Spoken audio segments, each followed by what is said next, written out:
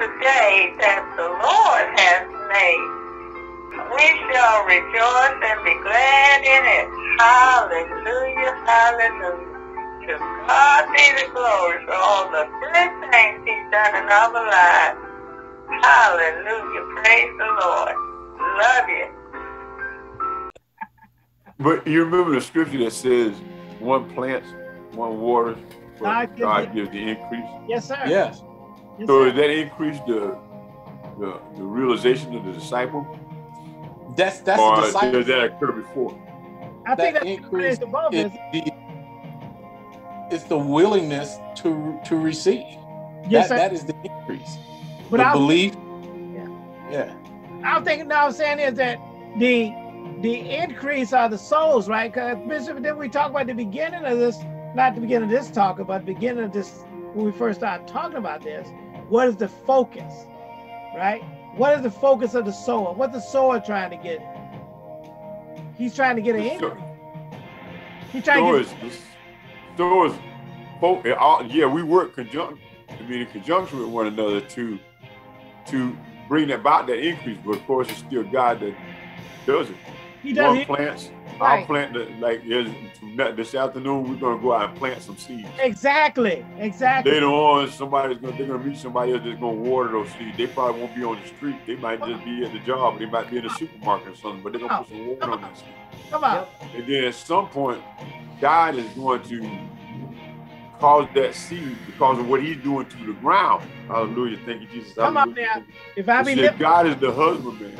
Come on, man. So He's the one that's actually tilling the soil and turning the soil and fertilizing the soil until that seed takes root. Yes, sir. And that's beautiful because we have a single task. Yes, sir. And I thank God for the single task because it's simple. We don't have to take that person through hell and high water.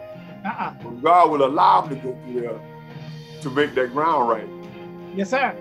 So it's like our part. It's actually the good guy's part. We the good cop. Come on. In a sense, unless the Lord gives you that task, of, represent Him with the hardcore, Right. And that was the other point I wanted to make from way back. I noticed that as God is dealing with individuals in the scripture, you have a lot of situations where you have a Paul and a Barnabas. And I think sometimes that God gives us those specific roles. Like mine in this situation for this particular person might be the encourager. Come on now. In the other situation, out of the same love that's motivating the encourager, I might be the one that's rebuking them. Okay. You know what I'm saying? But it's all still toward the same end.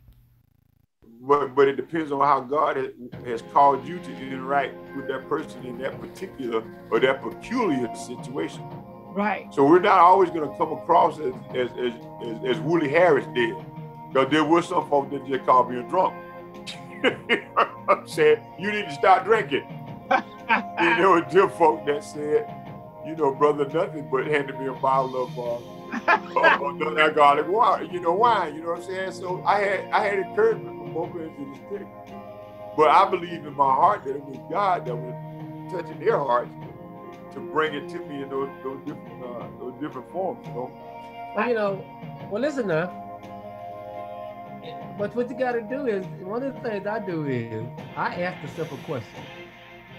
I don't get caught up in how people tell me stuff. Okay. But I got one question I always ask. Is there any truth in what they said? Woo! But let me ask you this, just not the same thing, but just for the sake of everybody else, that was a growth process, wasn't it? I'm just asking, I'm assuming that was growth because I've gotten to that point, but initially it was like that for me. I was offended by what folks said. You ought to learn that off the bat because see, you don't get to choose how God gonna send truth to you. But I didn't. I didn't see like that. Sometimes I just got pissed off. Like when the preacher was preaching from the pulpit, man, he used to make me mad enough to jump on him. Well, that's good. He really did. God is big enough to handle your anger. He did handle it because I wanted to. A real pastor is big enough to handle your anger. Yeah, and he was. He was a good pastor, man. But at that point, it wasn't like I was looking at it. I thought this guy was just on me, man, for whatever the reason, What you may not realize is how much that was a factor in your deliverance. Yeah, well, I got delivered. I know that's true. Yeah. But It's usually the folks that make us mad is the one that really, in the end, help us the most.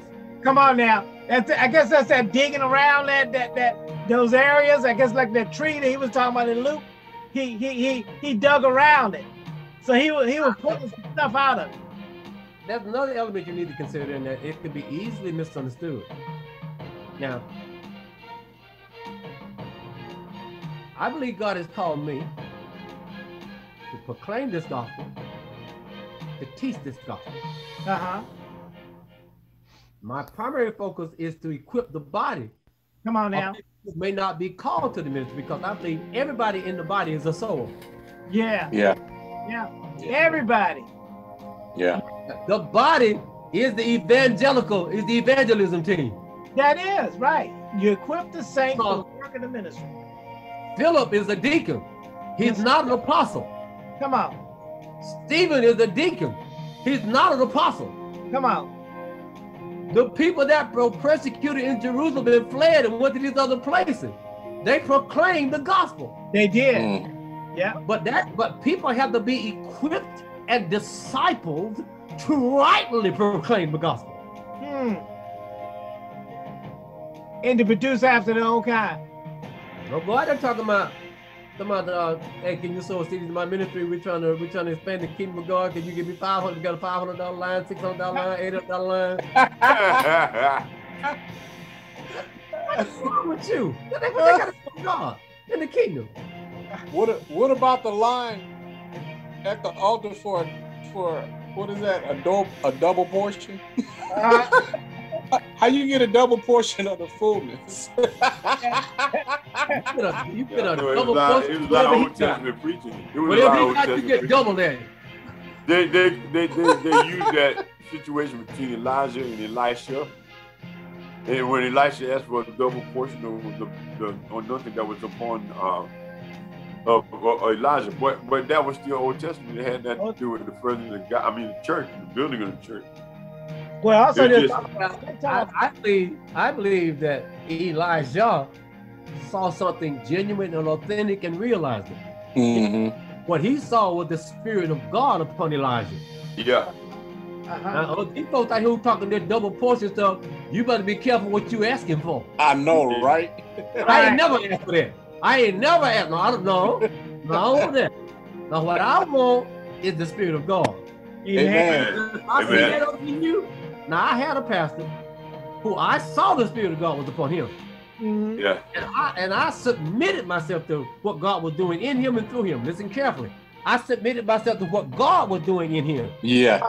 Come on. Amen. And he invited me to participate in what God was doing in him and through him. He understood very clearly that it was God. Come on now. Come on. That's the kind of leadership you want to submit yourself to. Exactly. Yeah. Exactly. The discipleship. And then, like I said, so one of the things got out of the fact is that don't try to limit yourself of who you sowing the seed into. Exactly. Broadcast it. There's the harvest. You know? Broadcast it. He said, go preach to the world. That's right. Then the other part is that discipleship. And then the main thing I got out of it says, be made whole. Who are you? Who are you in Christ? You gotta have some discernment in your sowing now. When you realize you're sowing on wayside soil, quit fighting. Listen, let go, move on. Okay, thank you. Hey. Yes, sir. Move on. You ain't got no plow. Come on now. That's right. That's legit. We don't have a plow. That's legit. That's what I'm saying. That one method was just throwing that seed out there. That's it. He ain't plowing that. You see, I was trying to tell Brother Johnson, your pastor in the pulpit, God might be using him to plow when he was telling you, when he was beating you up, he might was trying to hack the plow out in the soil. Make this soil up. That was God used me as the plow now. Exactly. I think that's what they. I think that he's well, of course he works through us, right? So he's gonna manifest himself through somebody. And that's why I was saying we had like the Pauls and the Barnabases of the world, you know. These guys are still there to the Spirit of God. but they just approach you from a different perspective. Right. And to me, Pastor Willie Harris was the Barnabas. And the pastor was the Paul. Right. He was a hard line on the scripture. He was like really, and I read the Bible because I was trying to catch him in the fault. He inspired me in a lot of ways because I was trying to disprove this guy. I was trying to undermine his credibility. So I read the whole Bible. His name was Sammy Smith. I was trying to find a way to find him at fault. And I didn't find a fault in what Sammy said until after I had got converted. So when I got converted, when I say converted, maybe that was the point of conversion, but after I was delivered from alcohol.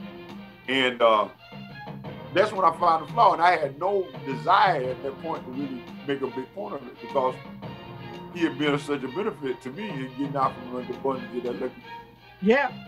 So it's a lot of things that plays in our lives that brings us to that point. And I can't even say fruition because we're still growing. But he uses almost everything that I'm gonna be bold enough to say he uses everything that we encounter in this life to bring us closer to him. Well, right, because the whole purpose of the life of a discipleship. Yeah, man. When we get to the point where we know that we need him to be made whole. Yeah. If you're worried about, don't worry about whether you are, I don't care whether you're straight or whatever, be made whole. If I can get you to be whole, then I can get you. That was the other question I wanted to ask now. Because and this is a real question. Does he have us publish what wholeness look like?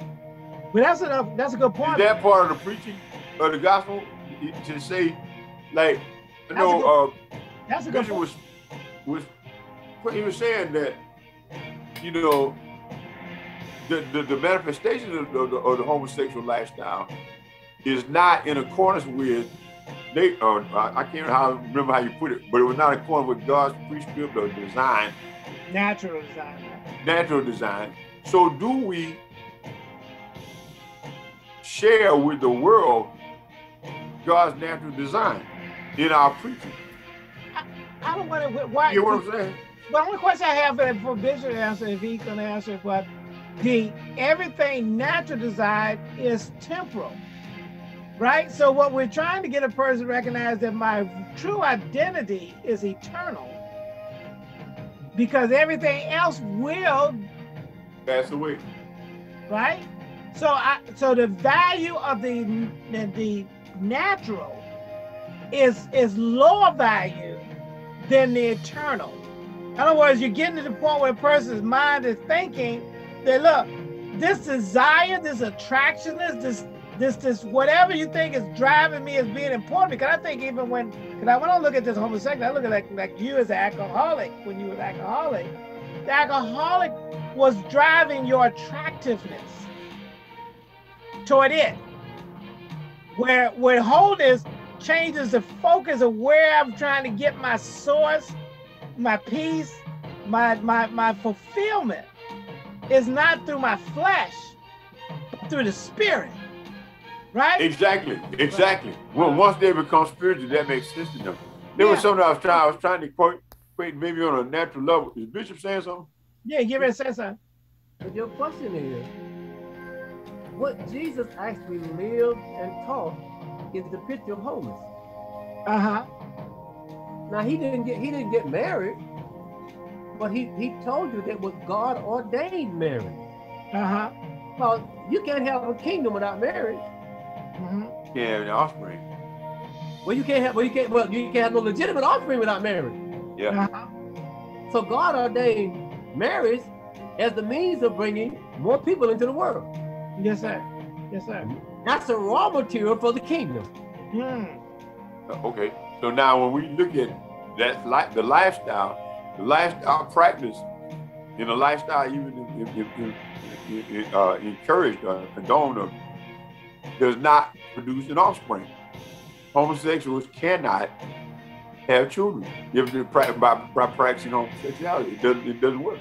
But isn't that so that in itself, if it was embraced exclusively, it would bring about extinction of the human race. Yeah, but let me can I put a piece in there though, that also applies with alcoholics, right? Yes, sir. That's the point I was about to make too. No, that's no problem with alcoholics. Well, I can put alcoholics can still bring people into the world. But they can't. Well, yeah, they can. But what would happen? My kids have been a lot more warped than they are because I couldn't buy Pampers in the amount of alcohol I was doing at the same time. So what I'm seeing is that sin itself degrades the human condition across the board. But listen, don't get caught up in that because you're going to be born a sinner one way or the other. Right. If your parents are alcoholic, you're still a sinner. If your parents are crack addict, you're still a sinner. If your parents are filled with the Holy Ghost, you're still a sinner. Right. Yeah. That does not abdicate God's requirement to be fruitful and multiply. Right. And you can't be. One last thing. This is what Paul said to, I think it was Timothy. He said, it might have been Peter, that said, if they continue in childbearing. Yeah, they shall be saved. Yeah. Whoa, look out now. Yeah. What you gonna tell the gay man? Can't bear children, man. He's not spreading the seed. But I guess the fact is that to let them know the uniqueness of your condition is not so more important than the fact of being whole. That's what I'm trying to say, Bishop. The wholeness is what we want. Because wholeness is the goal. Yeah. That's the goal. If you connect to Christ, then you know who you, cause I think we got an identity crisis, right? Well, I guess we got we do. We got an identity crisis. Who am I? Yeah. So now we get so you got people buying jewelry, having makeup, having makeover, and all of that says to them, okay, so you don't believe what God created is very good. Come on. Well, wait a minute, hold up a second. I'm going to say they have not experienced anything in a lot of situations that says what God has created is good. Yeah. There have been people that have experienced abuse from their childhood, their memorable childhood, up to wherever you encounter them at. Yeah. Like I was saying before, the woman, we're talking about God as a loving father. And that girl has been raped by her father. You see what I'm saying? Yeah. I'm talking about church folk doing this. Yes, sir, they do. Matter of fact, Bishop having makeovers. Yeah. Church folks having, nips and tucks and perks and trying to get things to look good on the outside. Church folk. Yeah. And that is because they've never been taught. Never been taught. And had their mind renewed that whatever God does, it's good. It's good. That's why when people make jokes about my small frame, I ain't offended.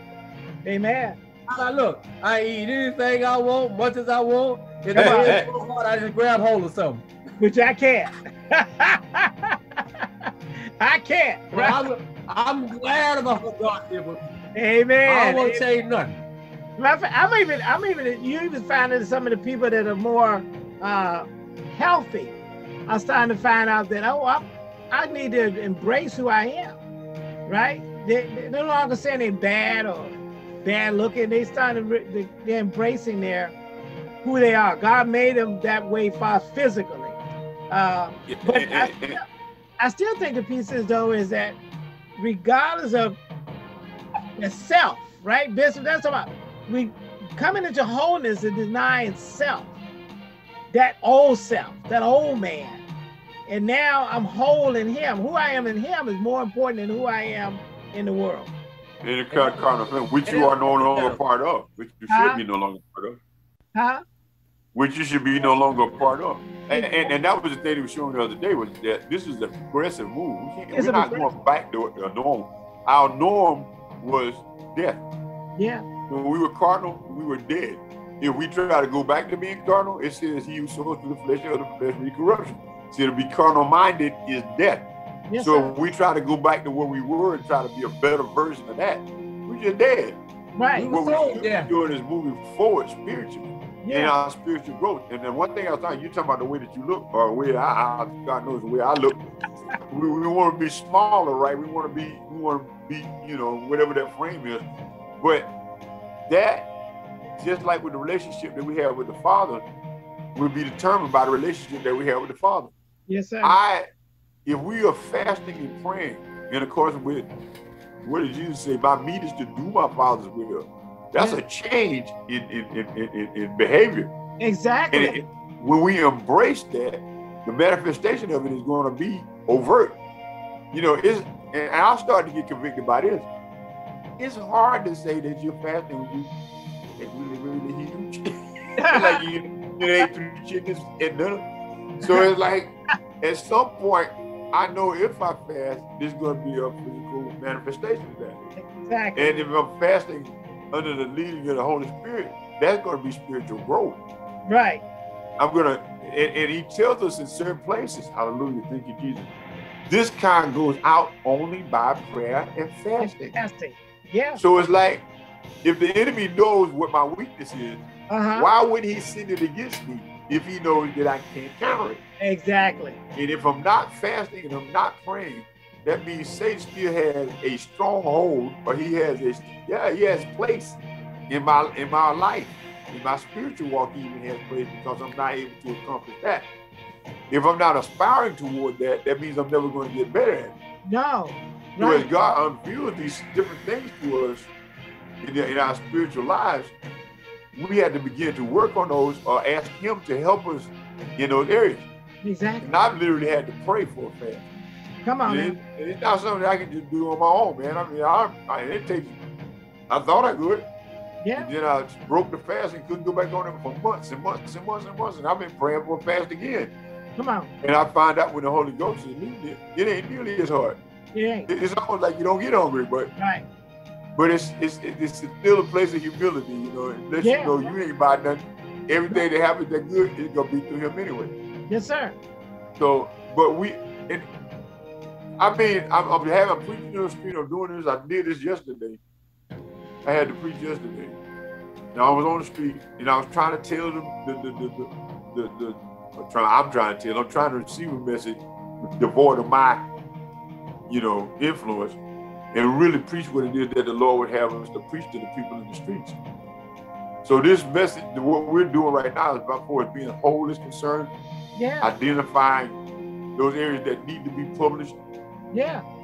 And avoiding those areas of unnecessary contention. Helps, because a man offended, it says, it's very difficult to win. Now, if a person is embracing something, even if it's an error, there's still a way that it can be addressed that won't distance that person. Come on. You see what I'm saying? Yes, so when we're putting that word out there, he said, if I be lifted, I'll draw men. Then that's what he's going to do, right? Evangelizing and teaching the people. Right. So even in discipleship, we got to teach people to be drawn to draw up him. It's all about him. And then it's that new identity, because I like that one scripture here. It says that Bishop kept saying peculiar. That reminds me of 1 Peter 2:10 or 2:9. But you are a chosen generation. In other words, you become your new identity of who you are. See, people kill themselves to try to protect the image. We need to go ahead and embrace the image of who he is, right? We're a royal priesthood. Hey, brother Addison, we're a holy nation. Yeah. We're peculiar people. Look at that. There's that peculiar he's talking about. Peculiar people. That you should show the praise of him who has called you out of darkness into his marvelous light. Discipleship, isn't it, to show that new identity? I was in darkness, so they, when somebody look at you, right, Brother Addison, yeah, you're right. If you don't be confused, yes, I was called out of darkness. I'm not going to deny where I was. So come on now, you see what I'm saying? I'm not denying what I was. Hey, I was called and I came. Come on, bro. Some people are called and don't move toward that call. But then they're not. Like, right. When you outside playing and your mama used to say, call your name. Come on and now. you know all she wants is a glass of water. You still go though. And so you don't immediately come because you like, I ain't going. I'm act like I don't hear. They should lose their thirst, right? But I like the fact is that this thing kind of paint a new identity. Yeah. You know, Yeah. I used to. Go ahead. I used to think about like what the elder was saying, how, you know, fasting would help and eating right and you know, my physical appearance, you know, how it would affect me, and it was a big part of my life, you know, physical exercise, lifting weights, you know, being able to be what the world calls fit, Right. you know, and have that image that the world was seeking. And I ran across the scripture that said bodily exercise profits little. Yep. But godliness is profitable in all things. Amen, man. Amen. And that freed me from that, and it made me think about. I looked at myself and said, "How silly do I look? Come on, just lifting weights for nothing. It's not. There's no purpose but for my physique. You know, you know, I'm lifting more and more and more and more just to put it back down, not to achieve anything that's profitable to my family or someone else, you know, other than just interesting. He said little. Just lust of the flesh, you know, to make myself appeal to other people, and I was lusting after my own flesh by trying to make it bigger and stronger, you know, and look a certain way. So that scripture freed me up from a whole lot of things. But now, also I took away that in my walking or exercising, listening to scriptures is like I get a little bit of profit from the exercise and a whole lot of profit from the word. That's right, man. It is true. You know, as we look at it, even the natural occurrences as we go through this life, the word said that you would say to this mountain, be thou removed and cast into yon sea. I thought to myself, I would never lift enough weight to be able to move a mountain, literally. Yeah. And Jesus Christ of Nazareth, when he spoke that scripture, was literally talking about a real mountain. He said, if you don't have doubt in your heart, you'll be able to move mountains. So he's talking about spiritual growth. And spiritual growth does not come through lifting weights like that. You know what I'm saying? It doesn't come through the bodily acquisition of more muscle mass. Right. Muscle mass does not empower us to lift literal mountains or to stop it from raining or to stop the winds and the waves. Mm-hmm. But in him, we have that ability. But we have to exercise ourselves in him, even as we exercise ourselves in the flesh. Exactly. Yeah. We became stronger in our flesh. We literally did, but to what end? Come on. But how much more stronger will we be if we exercised ourselves in the spirit? In the spirit. Yeah. These signs shall follow them that believe. You know, I never put on enough muscle mass to punch a demon out. I might have punched the person out that the demon was in, but I couldn't punch the demon out. But by word, you had the power to cast devils out. And it's still not us punching it out. It's the spirit that's working through us. Submitting to the spirit and the spirit punching it out. Yeah. So that is the thing. The power is in the dying to self. Yes. Exactly. You know, that's what it said back to the, even with the flesh thing, there's in John 6:26, when they came following Jesus, right? They were looking for him, right? After he fed them. And he said in verse 26, Jesus answered and said to them, verily, verily, I say to you, you seek me, not because you saw the miracles. You didn't come because of my words. You want some food, man. Y'all want to eat. but you did eat the loaves and were filled. Huh? Gave them for carnal reasons. It's